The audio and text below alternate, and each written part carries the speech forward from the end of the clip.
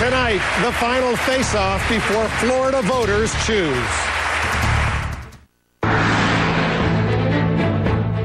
A presidential race that's breaking all the rules comes to a state that wrote the book on election cliffhangers. Here in Florida. That's how important Florida is. Only one thing is certain in this contest. Expect the unexpected. You have three candidates who have won 3 primaries. You're going to have to make a decision. Which of the 3 should become our nominee? I think you know, yeah. Tonight, the candidates together in Jacksonville, Florida. Newt Gingrich, the South Carolina winner, hoping to capitalize on his recent victory and his strong record in debates. It's not that I am a good debater. It is that I articulate the deepest felt values of the American people. Mitt Romney, the New Hampshire winner, trying to broaden his appeal and reclaim the title of frontrunner. We're not choosing a talk show host. We're choosing the person who should be the leader of the free world. Rick Santorum, the Iowa winner, looking for a new burst of momentum after his upset in the heartland. There was one race that was in nobody's backyard, and we won that race. Ron Paul, still in search of a win, a fierce competitor with a die-hard following. We have the determination, and we will win this battle for peace and prosperity. Now, the 2012 Republicans in Florida. It's the biggest battleground so far, and this could be the most important debate yet.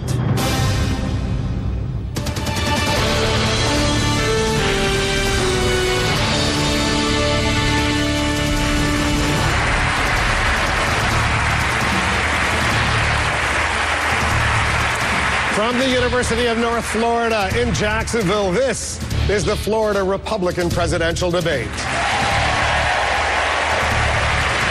Tonight, the 4 Republican candidates are here to tell us why they're the most qualified to take on President Barack Obama. I'm Wolf Blitzer. We want to welcome our viewers in the United States and around the world. We also want to thank our co-sponsors, the Republican Party of Florida and the Hispanic Leadership Network. Members of the Florida Republican Party are here in the audience with us, and some of them will have a chance to question the candidates. In addition, our sister network, CNN en Español, is standing by in Miami with members of the Hispanic Leadership Network who will also have a chance to question the candidates. Viewers can send us questions online. On Twitter, make sure to include the hashtag CNN Debate. On Facebook at facebook.com/CNN Politics, and of course on CNNPolitics.com. It's now time to welcome the 2012 Republican presidential contenders.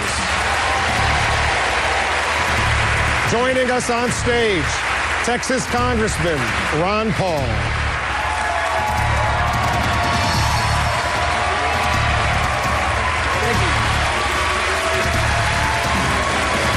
Former Massachusetts Governor Mitt Romney.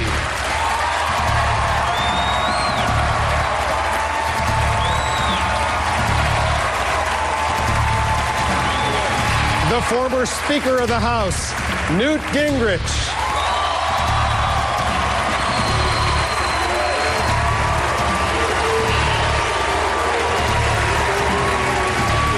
And the former U.S. Senator from Pennsylvania, Rick Santorum.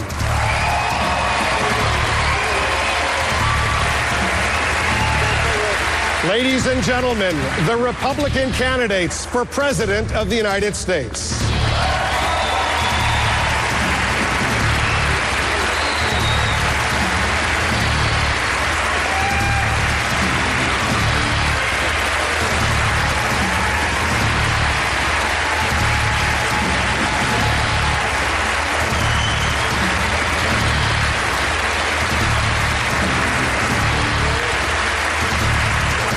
Ladies and gentlemen, please rise for our national anthem, performed by the University of North Florida Chamber Singers.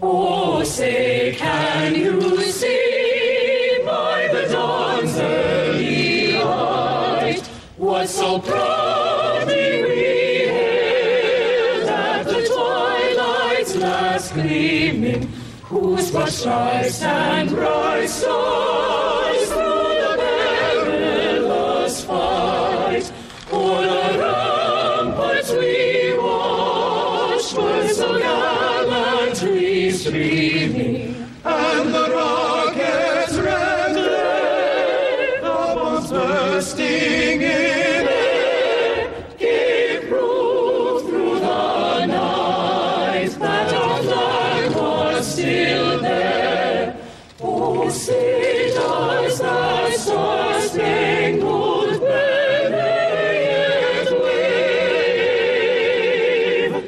o'er the land of the free and the home of the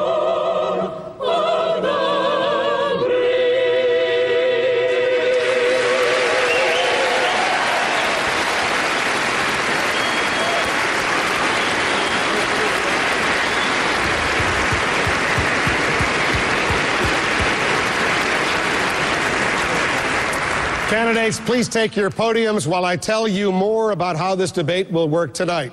I'll be the moderator, and as I mentioned, our partners from the Republican Party of Florida and the Hispanic Leadership Network will also ask questions. I'll follow up and try to guide the discussion. Candidates, I'll try to make sure each of you gets your fair share of questions. You'll have 1 minute to answer, 30 seconds for follow-ups and rebuttals, and I'll certainly make sure you get time to respond if you're singled out for criticism. Now let's have the candidates introduce themselves to Florida voters. Please keep it short. Here's an example. I'm Wolf Blitzer, and I'm thrilled to be here on the campus of the University of North Florida in Jacksonville. Senator Santorum, let's begin with you. I'm Rick Santorum, and I'm thrilled to be here at the campus of North Florida.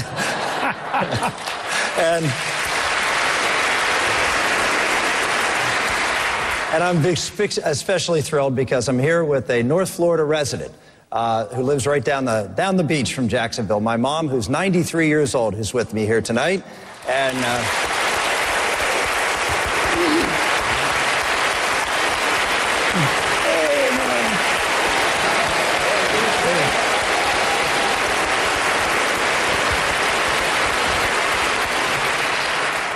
I better just stop right there.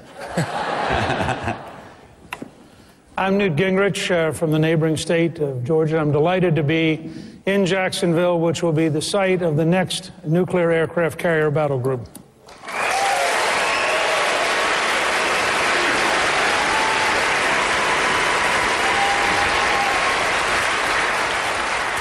I'm Mitt Romney, and I'm pleased to be here with my wife and my oldest son, Tag Romney. We're the parents of 5 sons, 5 daughters-in-law, 16 grandkids, and it's great to be back in Jacksonville. Thank you.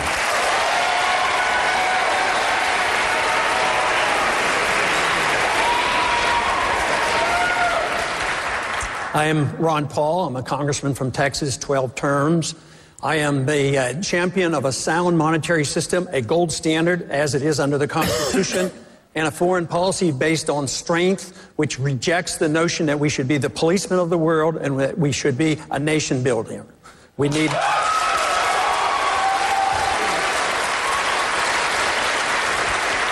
All right, let's start with a question from the audience.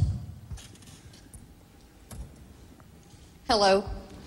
Can you tell me what specific actions you'll take to address the costly consequences of illegal immigration while preserving the rights of those who seek to immigrate legally? All right, Senator Santorum, let's take that question. But also, in the course of that question, express your opinion on what we heard from Governor Romney, that self-deportation or illegal immigrants leaving the country voluntarily is a possible solution. Well, the possible solution is, I actually agree with Governor Romney. The bottom line is that we need to enforce the laws in this country. We are a country of laws. People come to this country. My grandfather came to this country because he wanted to come to a country that respected him. And a country that respects you is a country that lives by the laws that they have. And the first act when to come to this country is to disobey a law. It's not a particularly welcome way to enter this country.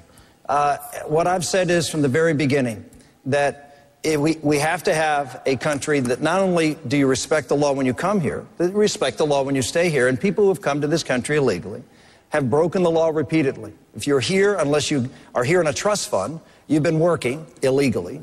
You've probably stolen someone's Social Security number illegally. And so it's not just one thing that you've done wrong. You've done a lot of things wrong. And as a result of that, I believe that people should not be able to stay here. And so I think we need to enforce the law at the border, secure the border. Secondly, we need to have employer enforcement, which means E-Verify. And then we need to have not only employer sanction, but we have to have people who are found who are working here illegally. They need to be deported. That is, again, the principle of having a rule of law and living by it. I am very much in favor of immigration. I'm not someone, my dad came to this country, and I'm someone who believes that we need immigration. We are not replacing ourselves. We need not only immigration to keep our population going, but we need immigration because immigrants bring a vitality and a love of this country that infuses this country with great energy. And so I support legal immigration, but we need to enforce the law. And in fact, if you don't create an opportunity for people to work, they will leave because they can't afford to stay here.